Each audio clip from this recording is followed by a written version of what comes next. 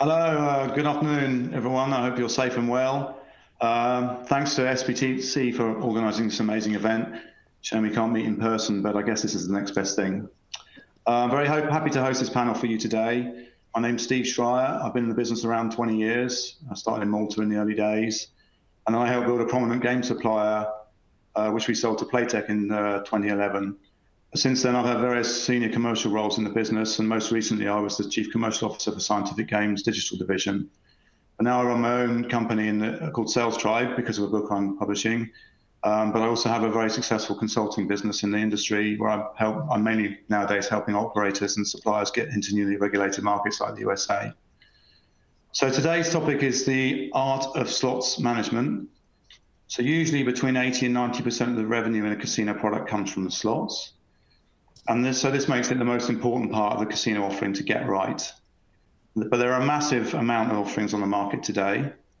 So today we're going to look at how operators manage these dynamics for the benefit of their players and for their businesses.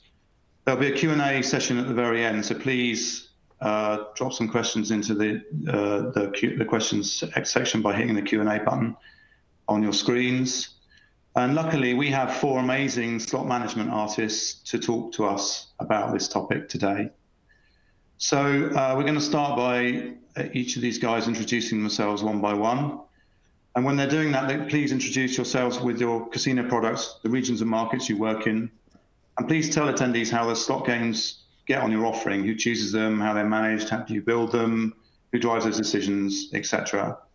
So let's start with Sam Brown, please. Thank you, Steve. Good afternoon, everybody, and very happy Friday to you. My name is Sam. I work for Hero Gaming. I manage the commercial aspects of the business here at Hero Gaming. We are a B2B and B2C business in the most sort of regular casino sense. We have a bunch of our own European-facing B2C brands.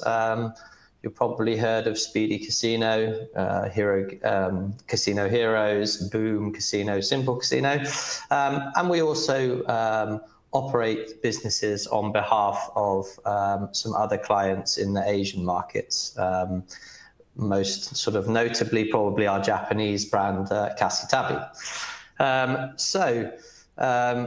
On the sort of subject of slots management, let's say, well, I took a look today and we are currently managing around 3,000 slots titles from 111 different game studios. Some of those are aggregated through platforms, some of those through direct integrations.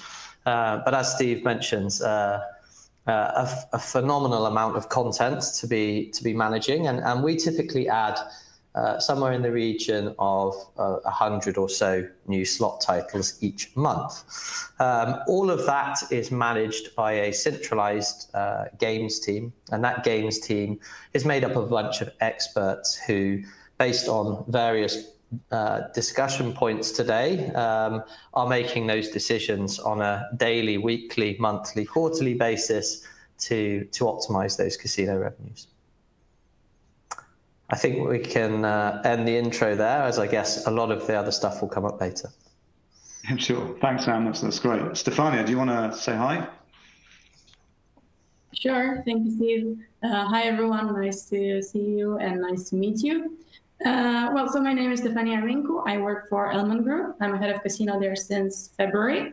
And I've been in the gaming industry for the past 7+ years. I worked for operators, mostly for operators actually, within the gaming industry, like Unibet or Quiff. And now I'm very happy to be with Elman. We have two big brands at the moment, Casino Room and HighRoller.com. And we operate under Swedish license, MGA, as well as Curaçao.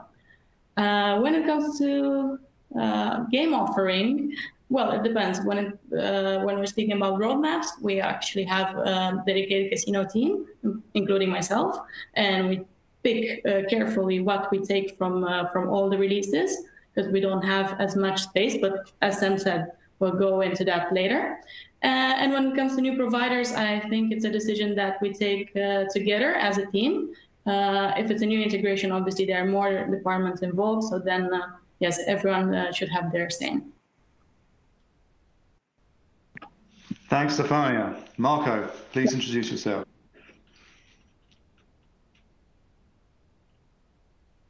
I think you're on mute.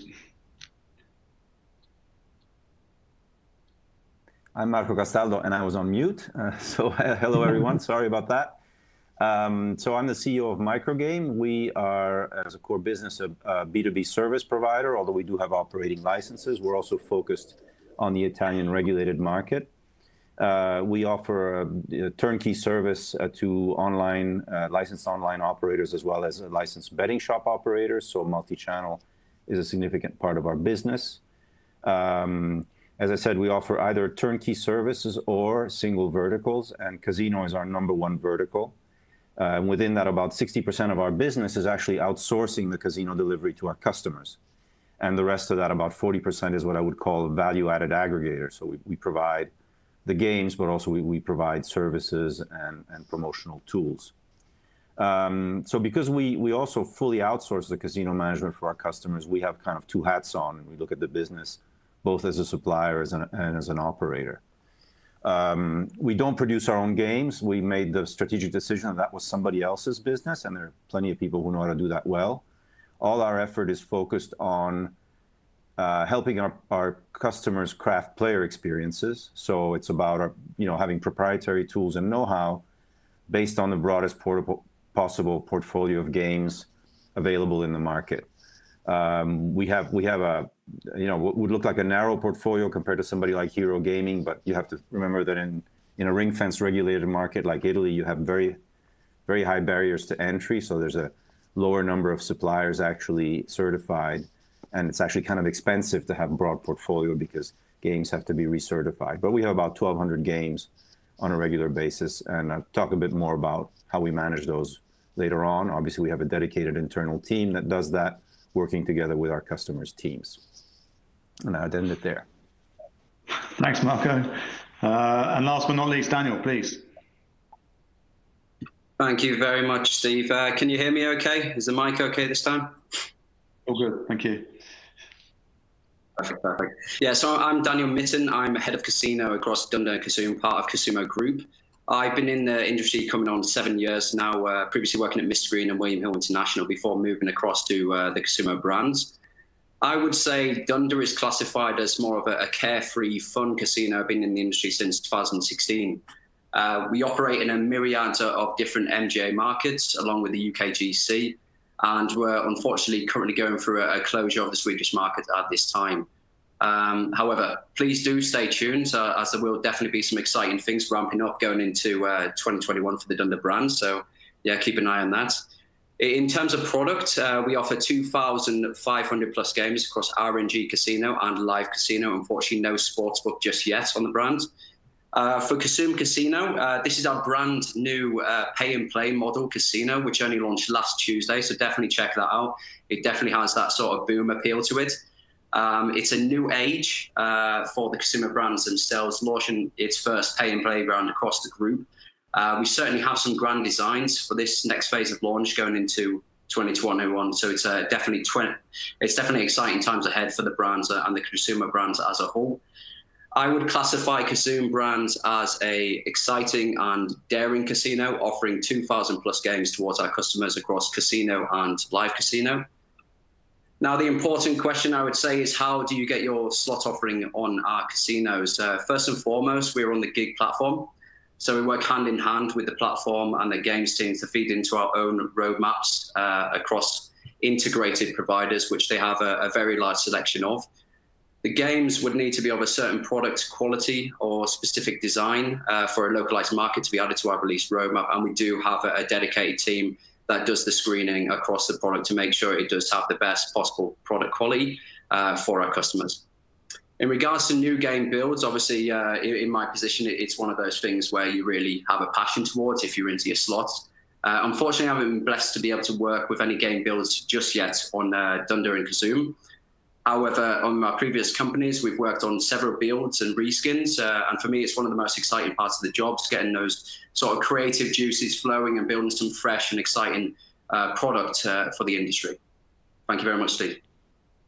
Thanks, Daniel. That's great. Thanks, guys, for a great introduction. So let's get into this. So what's the first question I'd like to ask is, what's the most important thing for you guys in terms of makeup of a slot product? So that could be BAM, that could be mass, volatility, RTP, performance elsewhere. And then how do you apply those characteristics? And obviously, there's no real one size fits all. You're in different markets, etc. So how do you apply that to the different markets that you're in? Should we start with Stefania? Sure. So basically, for us, for Casino Room and for High Roller, we rely a lot on localization, and we try to offer different content to our players. And I think the most important part here is actually knowing your audience and knowing how receptive they are and knowing their preferences. And we did build different profiles for our players based on their value segment and also based on their location. So then we noticed that there are regions, for example, like Northern Europe, that are and higher value players are less receptive to newer, flashier content. And then we're very careful and we try to provide them with a more classic land-based feel.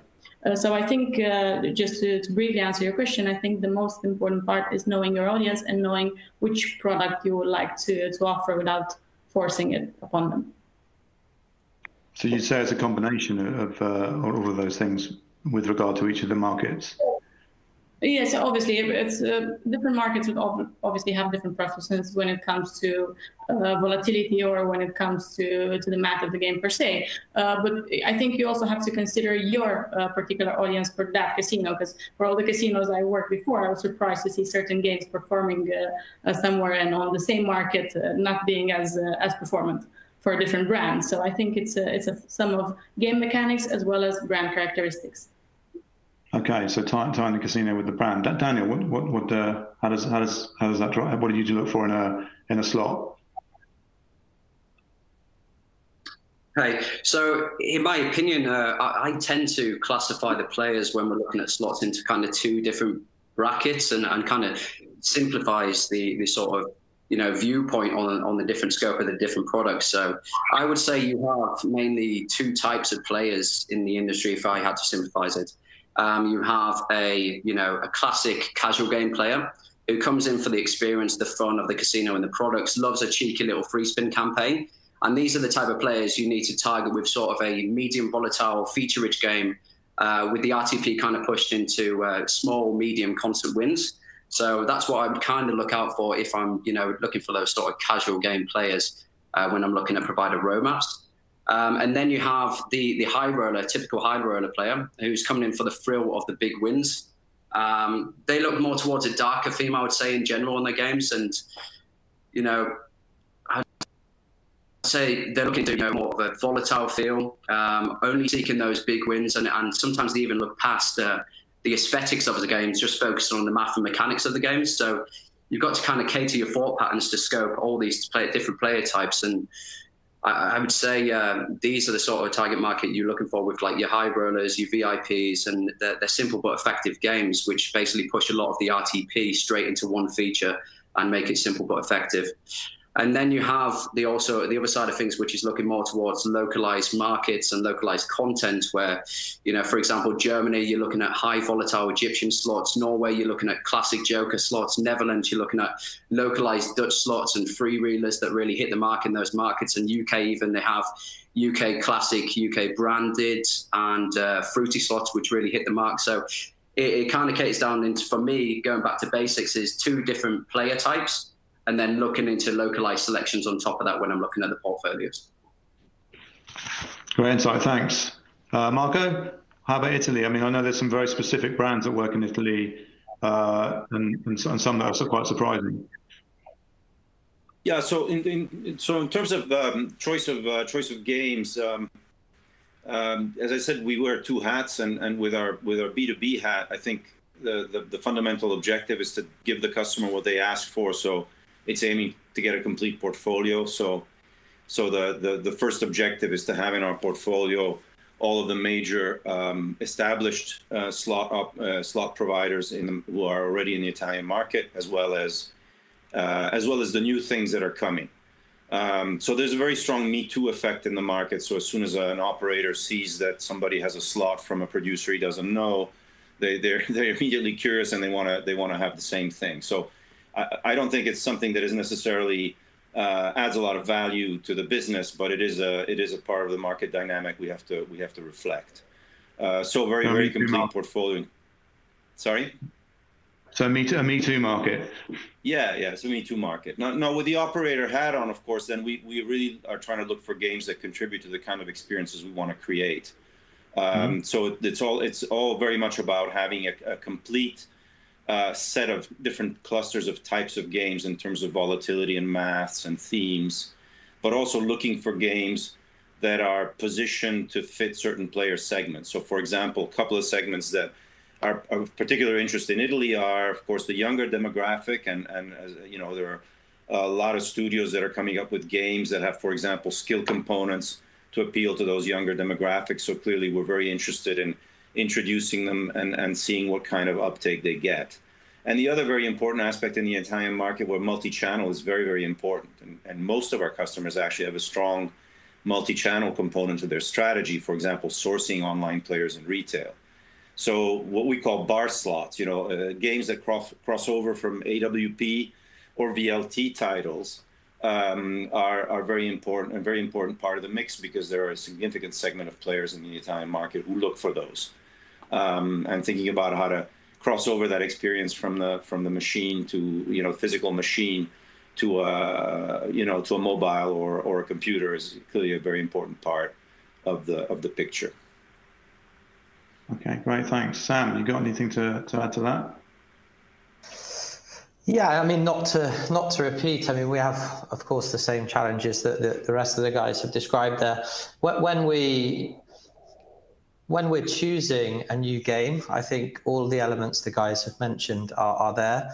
But there's also certain sort of themes and threads that we look for. So, you know, there was a period where, you know, the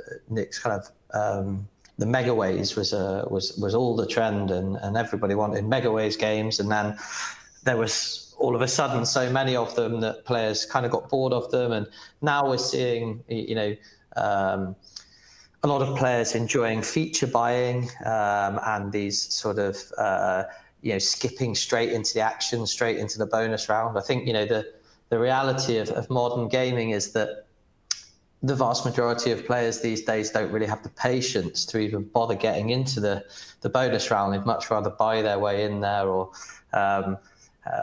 you know, have some shortcut to kind of experience the most they can in the shortest period of time. So we look at those types of trends, and obviously if we find a new game and a mechanic that really works, we sort of would go through our back catalogue and see if we can find similar types of games to pair up with them. And so I said, there are these sort of almost sort of fashionable or trendy themes that run through the games from time to time. That's probably one addition.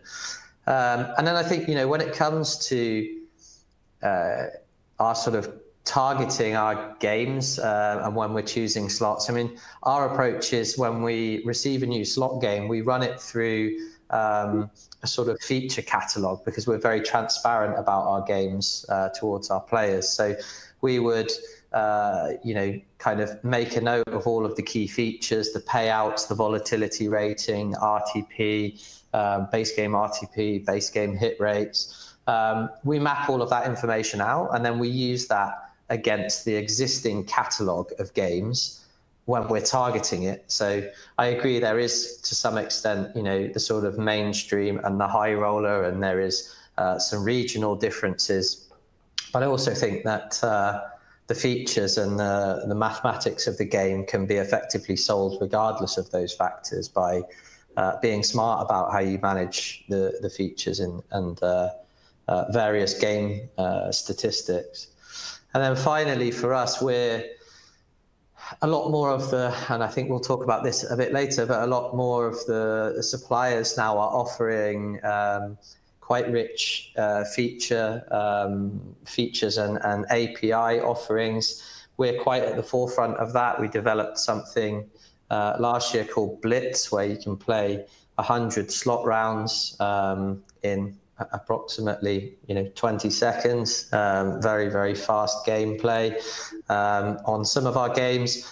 And then this year we became, I think, probably certainly the first in Europe to essentially use the API features to allow players to buy into bonus features and bonus rounds on games that didn't actually allow that through the game themselves. So, for example, Jam and Jar is a very popular title. You can come on our site and buy your way straight into that bonus round.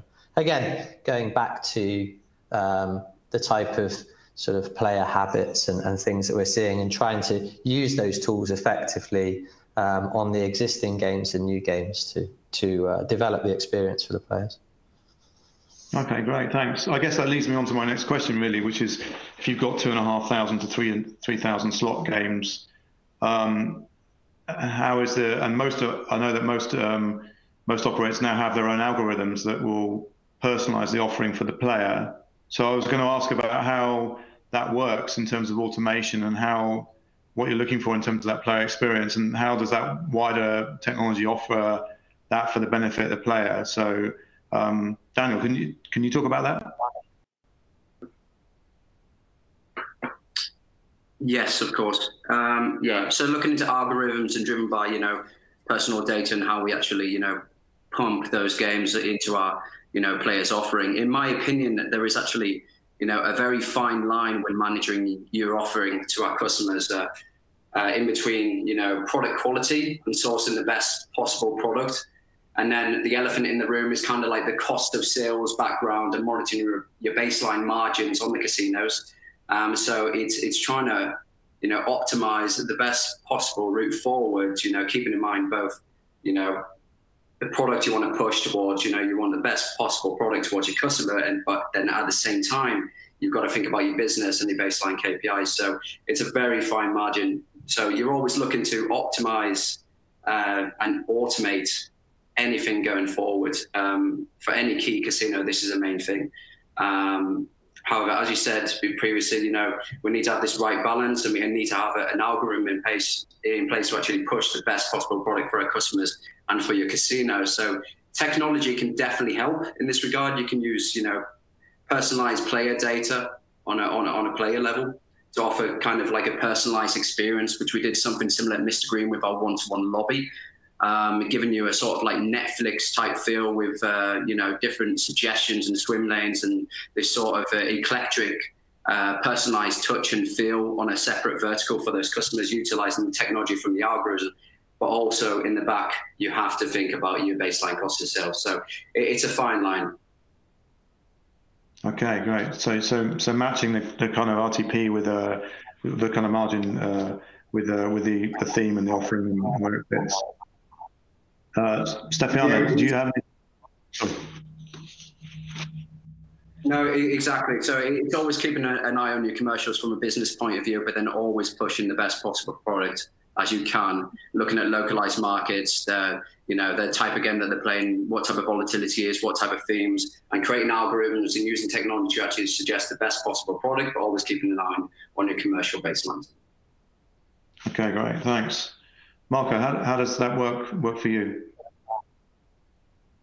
Okay, so we, as I said, our portfolio counts 1,200 games, although 30 to 40% of that is renewed every year. But from a player perspective, that's too many in our view.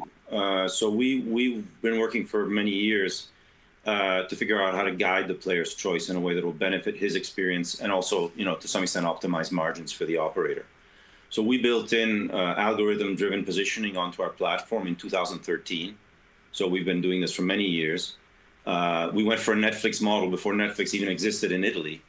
And the way we manage our showcase is a combination of manual and algorithmic. So, for example, the content of the landing tabs is controlled manually because it's based on decisions linked to specific commercial strategies, promotions, new introductions, and so on. But there is automation that kicks in at specific moments of the player's journey. And the two key moments are during the sessions and in terms of the composition of the preferred tab, which for us is really a suggestions tab. The preferred tab for us is dynamic. And both the outcome of the sessions and the composition of the preferred tab is tailored to the player in the sense that the algorithm provides suggestions in real time that are based on that player's activity. And we found this technique, even though it's relatively rudimentary, although it is automated in real time. But it was quite effective because by focusing on these two sort of touch points for the player, we intercepted 65 to 70% of the decision moments. We track the players, moving through the websites and see what he decides. And ultimately, our algorithm is there for 65 to 70% of the decisions the player makes. Now that's, the algorithm is always driven by manual decisions anyway. So for example, the whole system is based on how we cluster games.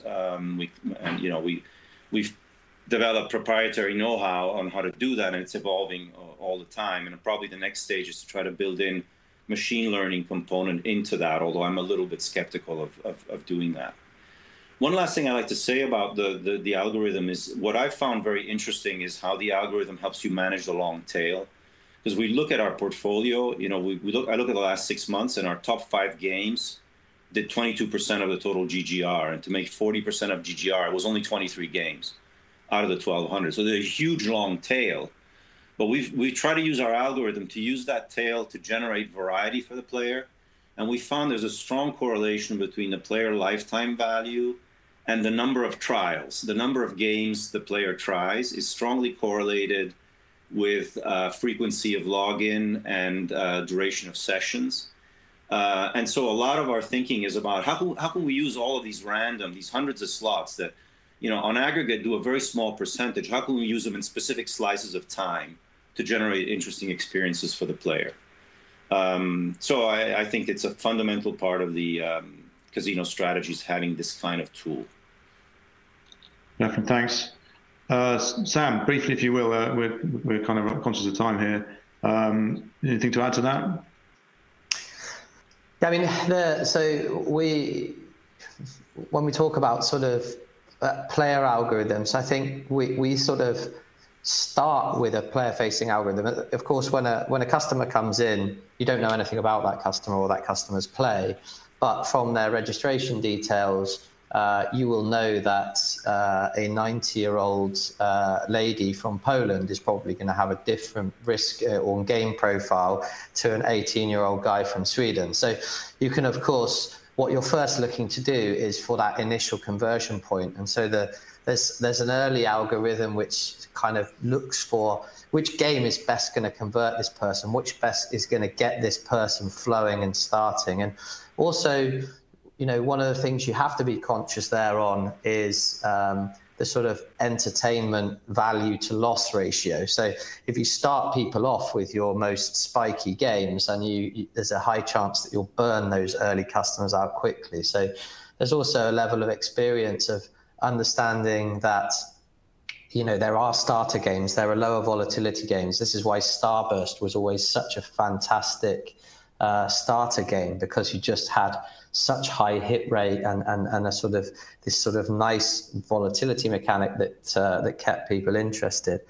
And then ultimately, once a player chooses a game, the most obvious way to customize their experience after that is game recommendation. So people who played this game also probably likely to play this game.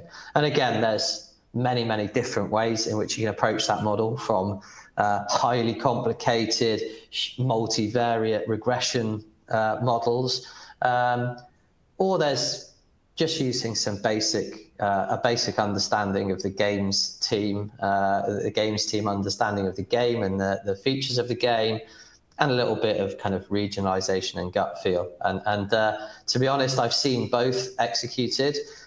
We go for the sort of simpler one, and I would say it's just as effective as the big, large, multivariate machine learning algorithmic approach from my personal experience. Nice. A bit of gut feel goes a long way. Great. Stefania, do you have anything to add to that?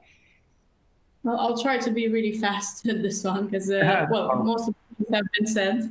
The only thing I wanted to add is that, yes, of course, we believe in algorithms, and we are all big fans of Netflix. Unfortunately, we are no Netflix in terms of the technology we own at the moment, so we can't go as personalized in the user experience. So then I do believe in algorithms, and there's also the manual factor, because even for AI, it's been proven that, okay, so customers do like this sort of game, let's say grid slots, and they will be playing mostly grid slots, but there's always going to be that one differentiating factor, because let's be honest, we don't wake up in the same mood every day. So one day you would like to try something different. And I think that's when the real kind of cross-sell happens in between products. Great point, thank you. So guys, I'm going to ask you two questions in one here. So I just wondered about the platform features, because there's a lot of platform features now coming to market, and each platform provider seems to be focused on coupling these features with the actual content. And so I was just wondering how that matters for the best performing games, and how broad that is now in terms of how deep that goes, and how much you rely on that with differentiating the offering, because these feature sets seem to be expanding. And then while I'm talking about that, I mean, there's a literal mass of games, but we've got the US regulating. They're saying there's 20 million players coming on within the next 3 to 10 years in that market. There's various other markets regulating, etc. So I wonder how you see that affecting the digital offerings in the next in the future, and what you see the future of slots in the short period to come, or even in the longer term. So why don't we start with Marco on that, please? Sure. There's mindful of time. There's two questions. I'm going to focus on the first one and leave the future to my distinguished colleagues here. So I'd say in terms of I'd say the platform here really is the key, and not the games. I mean, if we consider that game portfolios ultimately look very similar, if not identical, from operator to operator, and obviously it's an obvious point now that the player experience is the key to differentiating and competitive success. And the platform is the way to differentiate the experience, ultimately not the games, if everybody ultimately have the same games. In terms of platform, I think there are two aspects that stand out for me. And the first is the tools have to be game and studio agnostic. So we were talking about how game providers are building in all sorts of new tools to their to their games. So gamification tools or other things. And ultimately, for the operator, I think this is a limitation, because ultimately you're not going to be differentiated from your competitor who has the same slots with the same tools. And also, this is the most important point, you're not really going to be able to generate a differentiated player experiences unless you have these tools that work across your whole portfolio. So what we've invested in our platform to have sort of a single back office from which you deploy all the tools, including promotions, including bonus, across all of the different portfolio. That's fundamental, because you don't really have control of your strategy unless you do that. And the second aspect, I'll close on this, is the make or buy dilemma. So to generate a platform that does that, you cobble it together from existing modules, or you build your own, and ultimately, you know, the operators will be really competitive are the ones who do the latter, because tight integration between the different modules, whether it's bonus management, whether it's gamification features, whether it's the CRM, you know, the database of that drives your whole strategy. Tight integration is fundamental to having smooth workflows with which you can deploy, you know, tailored promotions or tailor a website to a player.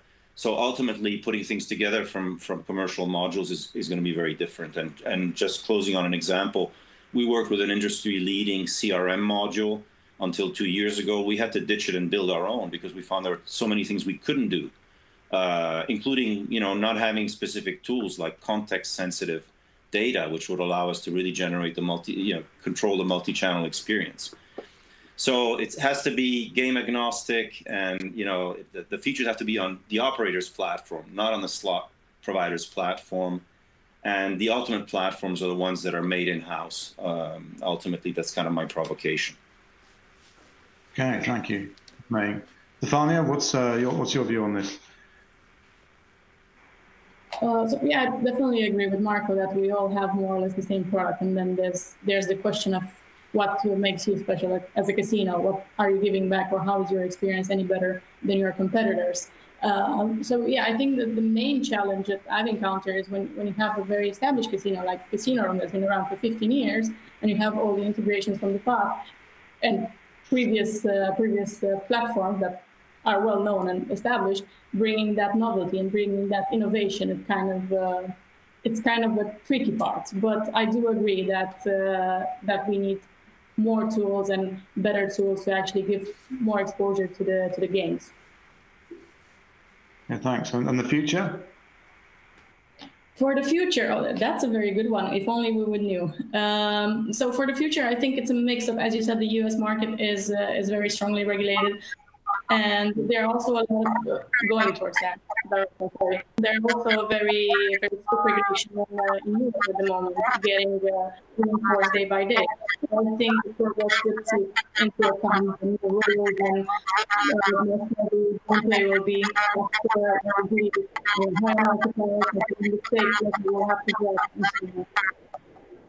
I think we're getting some crossover there, but I think that's some of that. So thank you.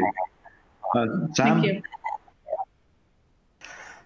Yeah, well, let's focus on the future then, and all of these US guys coming online. And perhaps something controversial for me, but one thing that would concern me is that the current consumption of games in the US is very old-fashioned. The types of content and games that they are consuming en masse are very old very old titles, very old models. So my concern is if suppliers want a piece of that action, are they going to spend considerable amounts of their time re-engineering older and sort of less European focused games? So for the likes of us who are operating outside of the US due to the punchy regulations and cost of and barriers of entry, are we going to suffer with the supply that we get in Europe because they focus their energy on a whole new wave of people playing really old-fashioned non-European mechanics?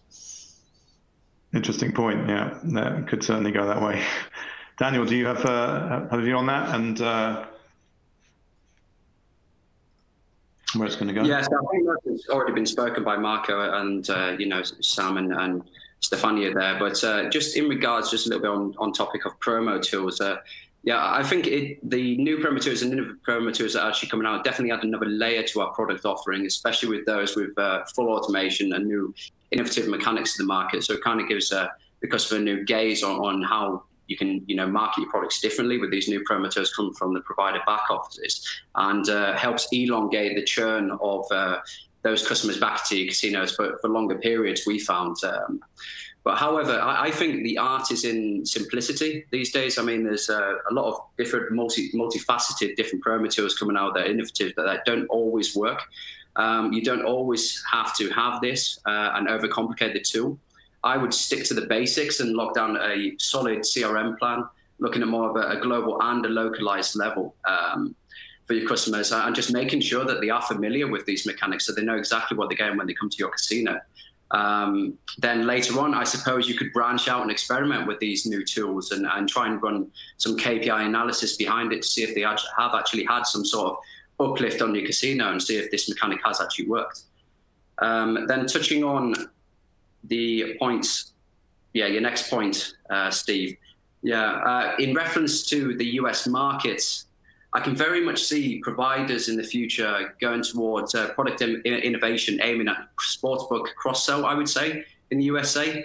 Maybe looking at another avenue of virtual sports or slots specifically designed to yield results from cross-sell campaigns, given the fact that a lot of the mass majority of the revenue coming from the US markets is yielded from the sportsbook sector. So I can see them probably focusing on that, going towards the next 3 to 10 years, looking for innovation on the sports cross-sell and improving those virtual sports, or even designing a sort towards those campaigns.